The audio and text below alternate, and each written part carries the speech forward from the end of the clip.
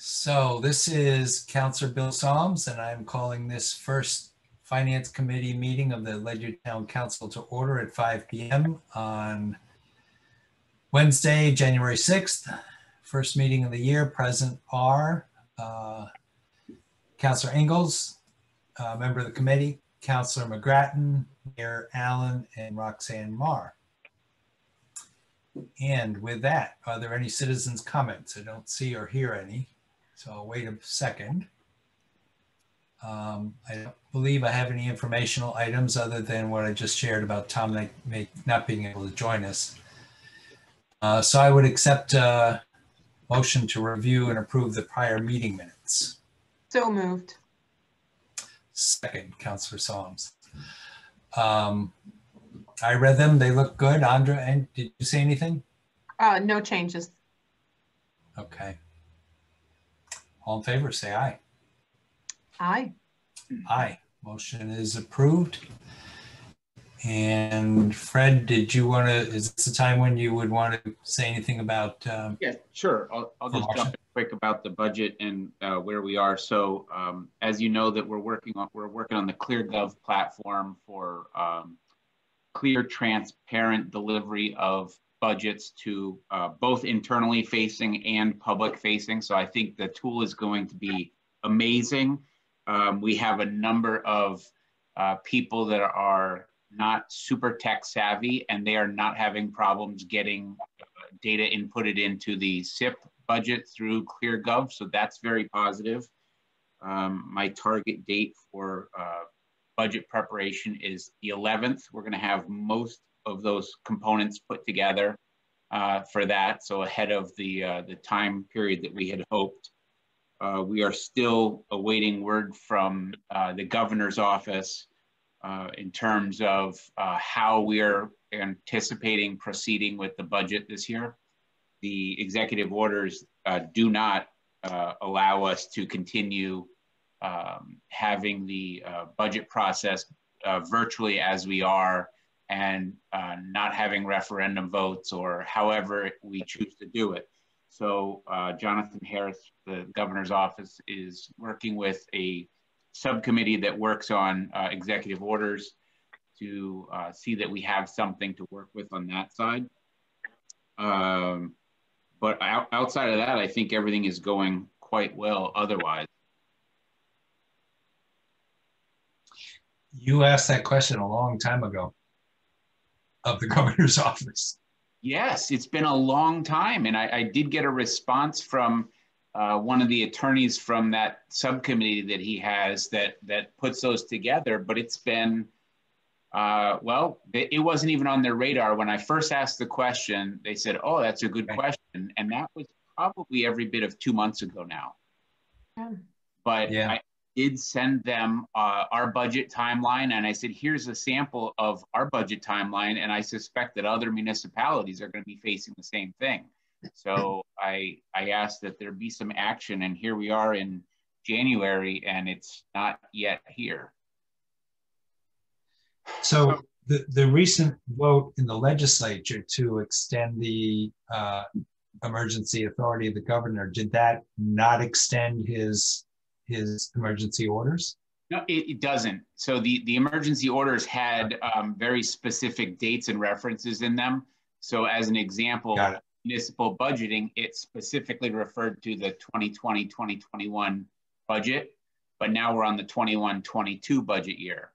So they have to, it shouldn't be a difficult thing, because all they're really going to do is take some of those earlier executive orders, like 7H, I think was one of them. They're going to take one of those earlier orders, and all they have to do is make some quick changes to dates and times, and that should get us through this year. Sure. Okay. Well, thank you. Sure, absolutely. I'm going to move to business, and Andra, we are ready to act on, or actually ready to discuss, not ready to act on the first one, but if you want to make a motion, we can talk about it and then see how far we get. Sure. So I make a motion to adopt an ordinance providing for property tax exemption for farm buildings and additional exemption for farm machinery in the town of Ledyard as contained in the draft dated November 18th, 2020. Second by Councilor Song. So it's been quite a while since we've looked at this. Initially, we were trying to get something done for buildings only before the November 1 deadline so that people could file. But then a suggestion was made that we consider farm machinery. And once we added that to the mix, up came the subject of Public Act 490. So we put the whole process on hold because 490 complicates things. And then it went back to land use, and land use has since moved it forward for buildings only because of the complications with Public Act 490 and farm machinery. So I went in and looked at the spreadsheet that the tax assessor put together for us, which had the estimated tax loss for buildings and farm machinery. And I actually had more questions than I felt like I could answer for the council if they were asked. So I put together a list of those questions, and I thought perhaps tonight we could just go over those questions, see if we had any other ones, and if not, we could forward the list to the tax assessor and ask her to join us at our next meeting. There's no sense of urgency on this. We have until next November 1st. So I think it's imperative that we do this carefully because while it looks like the tax impact to the town in terms of tax loss is very small, I want to make sure that that's absolutely the case. Because when you look at the value of the land in Public Act 490 and then take into account machinery, I think we, as I say, need to be careful. So I'm going to refer to columns in the spreadsheet, but I'll try and be a little more clear than that. My first question was, what do columns E and F signify about the assessed value? And that's under the columns for Public Act 490. So it shows the 490 value and without 490 value. And I think the answer to that is pretty straightforward. I just want to make sure. But the next one I had a lot more questions about, which is columns G and H, which talk about whether a given property may qualify or in the foreseeable future it could qualify.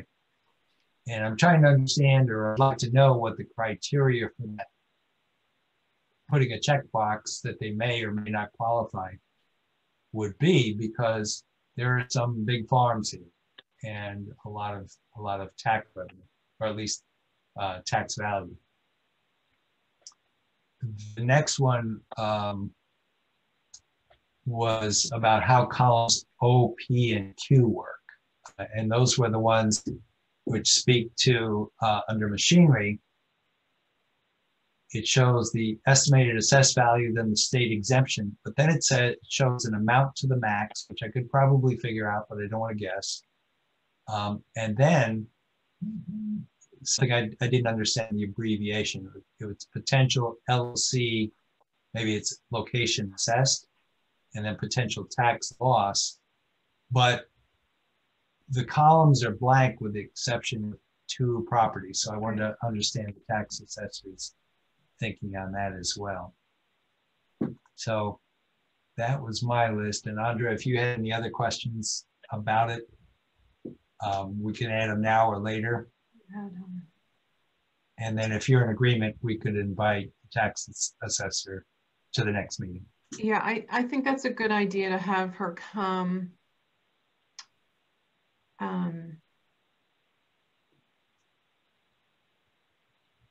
I guess I'm a little. She's usually really helpful when she's very thorough and knowledgeable, but in this case, I think I'd like to hear it from her.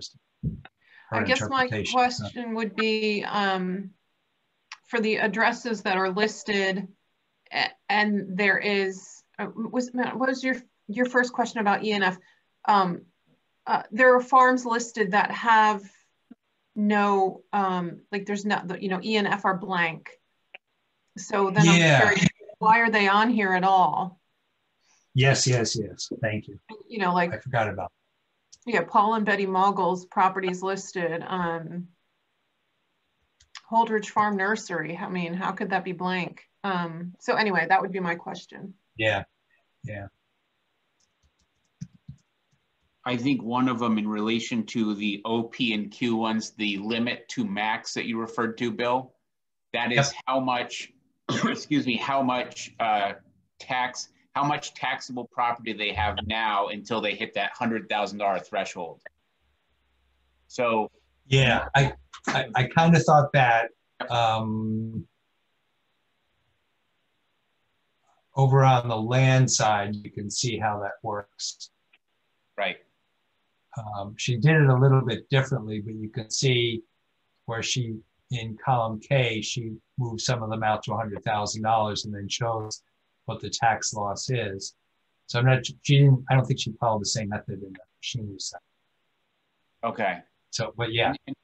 And it'll probably be helpful because people that had wanted to apply for the farm designation had to do so by December 31st.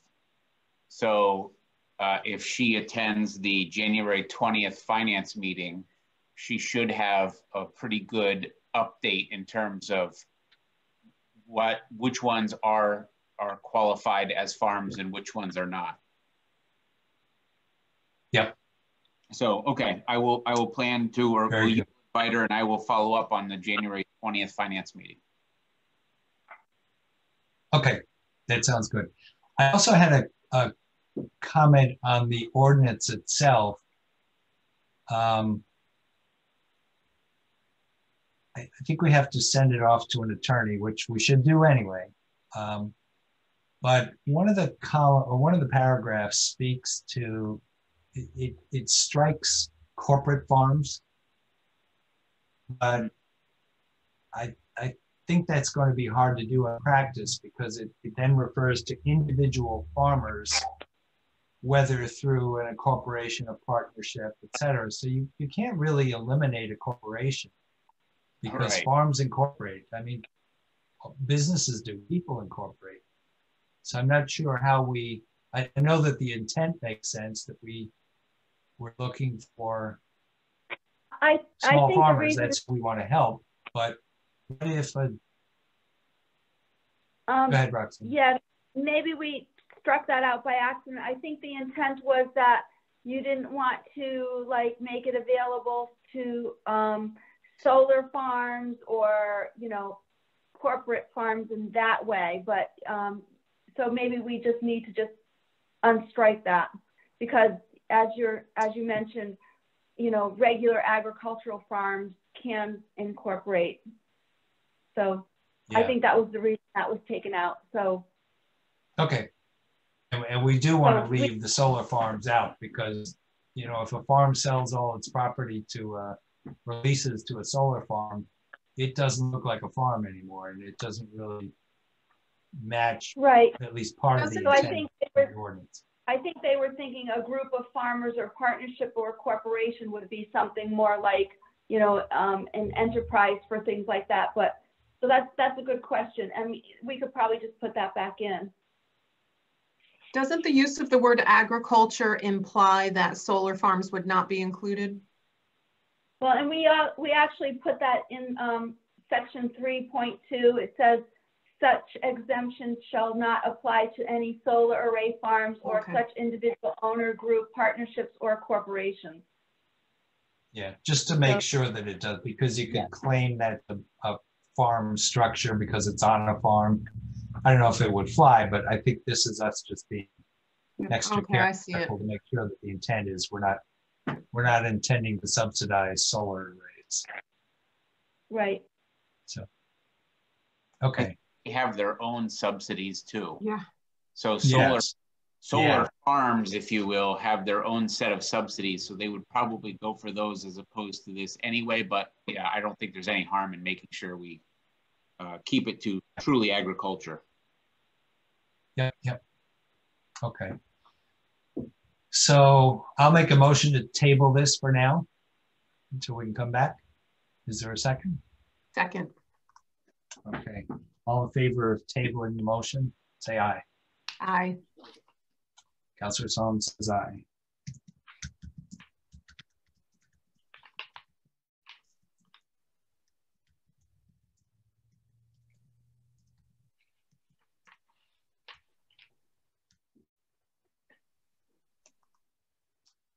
All right, thank you very much. And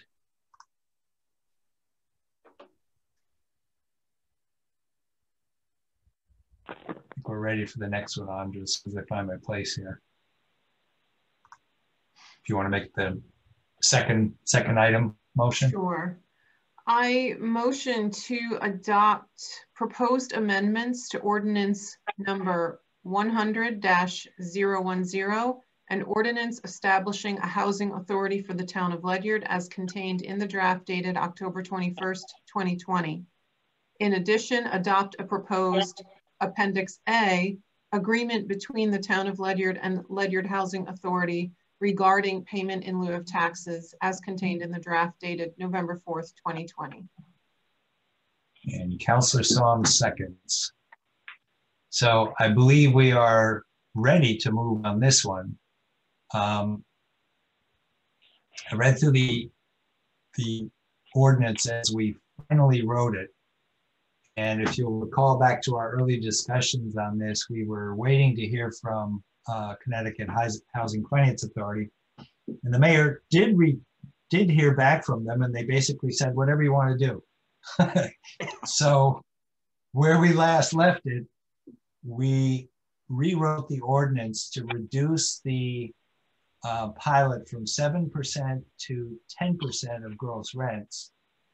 And then we attached an agreement to the ordinance, which would be an agreement between the town and the housing authority, because we can't do this unilaterally, that they would put 3%, or they would put 3% of their gross rents into a STIF fund set aside for future maintenance and capital improvement.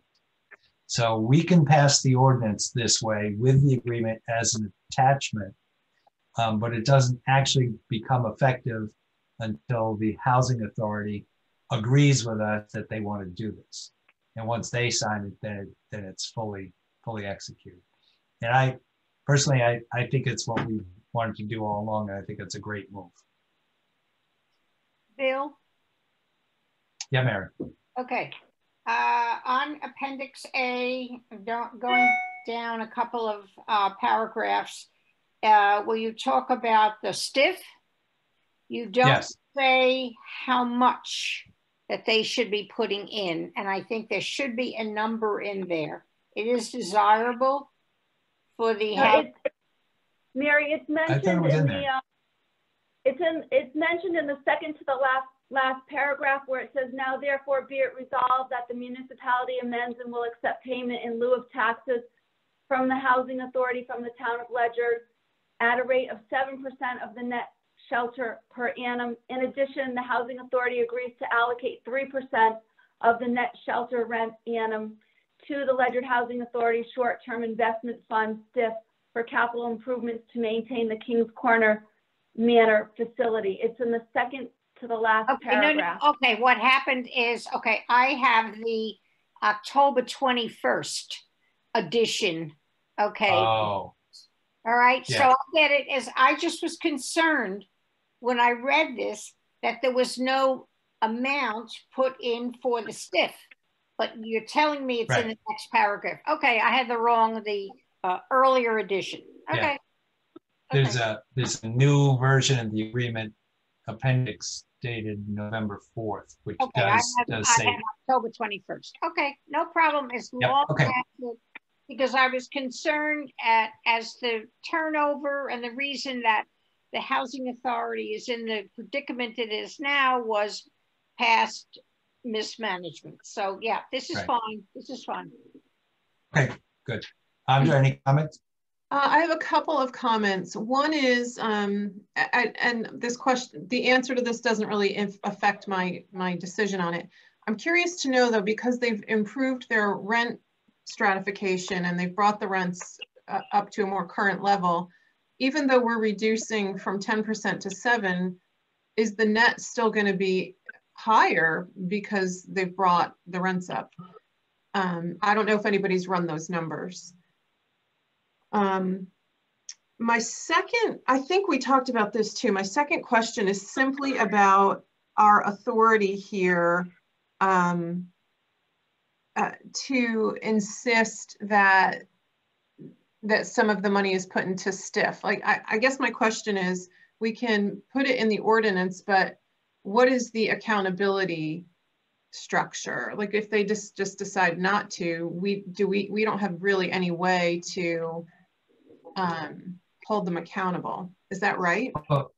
Yeah, no, so there's an appendix, which Mary was just talking about, which is an agreement that we sign with the housing authority. And if they don't want to agree to it and they don't sign it, then this whole ordinance becomes null.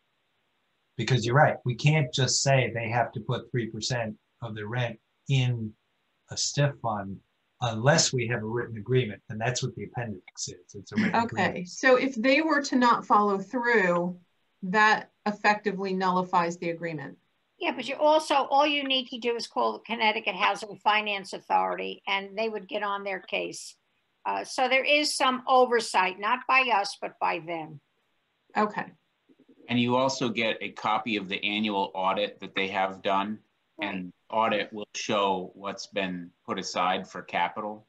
Right. Back over to your original question, Andra, I agree with you completely. I think that with the rent stratification and some of the rents that were $60 and $70 a month that are now increasing pretty dramatically, I think that the reduction from 10 to 7 will probably yield roughly the same dollars to the town for the pilot payment anyway. Okay. That's positive. The numbers run in terms. Sorry, but to your knowledge, have the numbers been run? No. Okay. No, and I have not seen, and that might be something that should be asked of Colleen Lauer, is show us your monthly rents and your rent rolls to see what you're doing on a monthly basis and then annualize that, because that would be interesting to know. I would love to know what the ballpark numbers are, at least. Yep, absolutely. When the Housing Authority appealed to the Finance Committee back in September, at that time, 10% of their net annual shelter money was around $11,000. So $111,000 a year in gross rents. That's what it was at that time before they implemented the stratification. And from my understanding, it's only 1 or 2 units that is paying more at this time. Some of them were grandfathered in. Is that correct? Yes, that is correct. Yeah. Yeah, there are several that are at $400 to $600 now. Yeah. Just two quick. They had only one. Go ahead, Fred. Oh, I was just going to say, do recall that one of the things that we were seeking an additional grant on this, and this reduction from the pilot payment was one of the things that DOH and CHAFA both were excited about. That if the town would do this, they were happy to see it and they wanted to see a copy. But also important was they did give us the additional grant. So now we have $2,855,205 that's going to King's Corner. So I think it is important to go ahead and show that we're acting in good faith. They gave us an incredible grant that's going to totally transform that place. And in exchange, I think we're going to do, I would ask that you make the change to pilot. Totally agree. And then hopefully next fall we'll be ready to vote? See this incredible place. Yeah. Yes, I'm ready to vote. Okay. All in favor, say aye. Councilor Ingalls votes aye. As does Councilor Solms, and the motion passes. Thank you very much. That's a good one. Absolutely. Okay, is there any other old business? Would anyone like to modify the agenda under new business? We have a new addition which should show up as item 3. There's a bid waiver for Bloom Shapiro. If you don't see it on your screen, all you have to do is refresh the screen and it should appear. So hearing no additional items, Andra, would you like to make the first motion? Sure, I just refreshed. Give me just a second. Oh, okay. I'll do it. I move to recommend the town council transfer $105,000 from account 210-40107-54015 Lantern Hill Bridge to new account 210-40107-54007 G as in George 0010 CLH Walk Bike Lane for engineering consultant services for design, application, permitting, and bidding services for the lots at Ledyard High School multi-use pathway and sidewalk extension project. This supersedes the motion of the same amount that was approved at the November 17, 2020 Town Council meeting. Second. Thank you. So the reason we're voting on this again is we neglected to identify where the money was coming from in terms of account numbers and where it was going to in terms of account numbers. So this just adds the detail. The dollar amounts are the same. The project is the same. We just have to do it again to make sure you have all the details. Sure. Okay. Any questions? No. All in favor? Ready to vote? Ready to vote. Say aye. Councilor Ingalls votes aye. As does Councilor Solms. Give me a second to catch up, please. That's my place.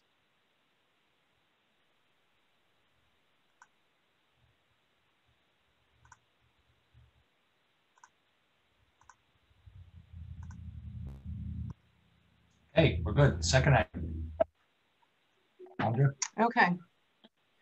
You ready? Yep. I make a motion to approve a revised Appendix A qualifying income schedule in accordance with Ordinance number 200-004, Revision 1, and ordinance to provide property tax relief for certain homeowners age 65 or over or permanently and totally disabled, Revision 1, as contained in the draft dated December 14th, 2020. Councilor Solms, second. So after many years of study, we changed the ordinance last year for tax relief for homeowners over 65 and permanently and totally disabled. The state publishes an income level schedule every year. The amounts went up by $600 or $700 this year, and we're attaching that appendix with the new qualifying amounts from the state so that we don't have to change the ordinance. We're just revising the appendix. This is something we'll presumably be doing every year. So, questions, comments, ready to vote? No, ready to vote. All in favor, say aye. Councilor Ingalls votes aye. Councilor Solms votes aye, and the motion passes. Thank you very much. Next item, please. I make a motion to grant a bid waiver to Bloom Shapiro in the total amount of $62,500 to conduct auditing services for the general government, WPCA, and schools for the fiscal year ending June 30th, 2021. In addition, appoint Bloom Shapiro to conduct auditing services for the general government, WPCA, and schools for the fiscal year ending June 30th, 2021, in accordance with Chapter 3, Section 11 of the Town Charter, RFP number 2018-070, auditing services. Councilor Solms, seconds. Thank you very much. So I'm going to ask Roxanne to help me with this one.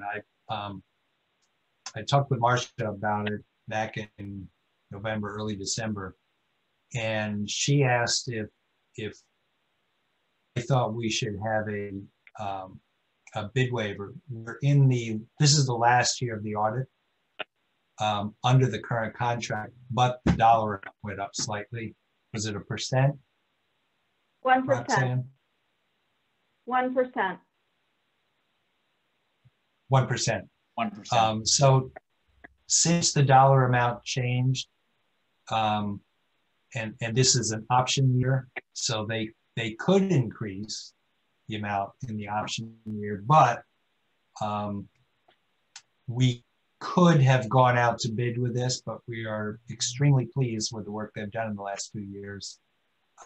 This is very much like a sole source, although we will go out to bid again when the time comes, but we didn't feel we needed to go to bid because this is an option year, even though the prices changed slightly. This firm has been on time, even ahead of schedule, and compared to the last auditing firm we used, we were finding ourselves, was it 3, 4, 5 months late, right? It just dragged on forever for the last firm. These people have also given us much more and better advice and counsel. They've made management recommendations that actually mean something, and I think we're all pleased with their work to date. So that's the bid waiver and the request to approve. Yeah, comments, questions? I'll just say one thing, Bill. It's amazing to see when Bloom Shapiro comes in here, they will make recommendations to staff as they're sitting here working with us. They'll make suggestions on how we should handle things better. We never got that before. I mean, these people are here providing us guidance and advice that we never saw before. And as you recall, when we were all on the finance committee, then when the previous auditor would deliver the report, it was like they were speaking Swahili or something, and we had no idea what was going on. Yeah. So, and they would not give us advice. But, you know, we said, how can we do better? What do we need to do differently? Well, we don't take responsibility for that. You know, they refer us to all the disclaimers and waivers. And yeah, you're right. Absolutely wouldn't even give advice, wouldn't provide it. Yeah. So, yeah. And I think in the last few years, our processes have improved. We've tightened up our financial controls. We're in much better shape. So, yeah, I agree. Ready to vote, Andra? Ready. All right. All in favor, say aye. Councilor Ingalls votes aye. Councilor Solms votes aye. The motion passes. Thank you very much.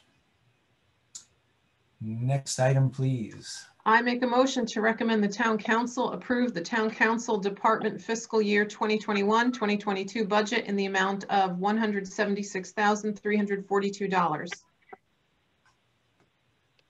Councilor Solms seconds.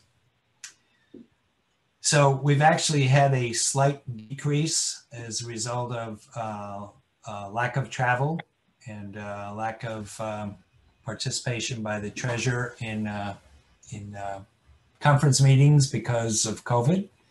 So I think it was a 0.19% decrease, very small, but still a decrease. And that's, I think, a good thing to be doing in these times. So everything else has remained the same. Mm-hmm. So I want to take this moment and make it again next week to point out that this $176,342 budget does not go to pay town councilors. So all in favor, please say aye. Councilor Ingalls votes aye. So does Councilor Solms. And the motion passes. Thank you. And the last and final item, please. I lost my place. Where are we? 5? Yes. Yep. Okay. Sorry. Yep. Okay. I make a motion to recommend the Town Council approve the Town Council Department fiscal year 2021-2022 capital improvement budget in the total amount of $3,580. Councilor Solms seconds. So the two things that are in here are the annual $1,500 that we set aside for when we need to purchase a laptop for a new counselor if we need to, and we haven't, but we set the money aside in advance. And the second thing is about $2,000 for new chairs for the council itself. The casters are broken off, at least one, maybe 2 chairs. Some of the backs are broken. They date back to 1980 something, when the police station became the town council chambers. Those chairs are original from that time. There were some comments in the notes about it's a challenge to find chairs that actually fit behind that dais. So apparently these they recline, they go up and down, the arms go up and down, so we can fit them up to the counter, if you will. So long overdue. And if we have to find something to cut, we might be able to make it through another year since we haven't used the chairs this year. But for now, I'm suggesting we put it in. Agree. Yep, I agree. Okay. All in favor, please say aye. I agree. Councilor Ingles votes aye. Sounds like there are 3 out of 2 votes for aye. Councilor Solomon votes aye as well. And that motion passes. And I think that's everything.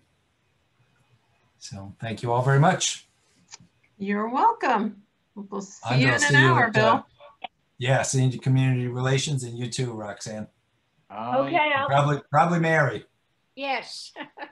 I'll be on for the January 20th one, which I think is the discussion with the MPTN. Yes. Yep. Look forward to that one. Yep. Okay. All right. Thanks, everybody. Thanks, everybody. Right. Have a good night. Good night. Bye.